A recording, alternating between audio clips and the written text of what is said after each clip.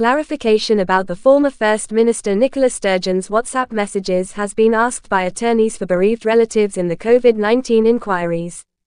Scottish Government's legal counsel claimed that Ms Sturgeon lacked any pertinent informal correspondence. Attorneys for the bereaved, however, argued that it should be up to inquiry officials to determine what was deemed pertinent.